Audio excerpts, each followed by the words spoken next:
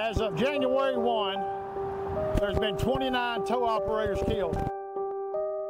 Just the other day, one of my drivers got out of his wrecker with his air hose, and a pickup came by, hit his air hose, and yanked it out of his hand. So people are not following the move over law.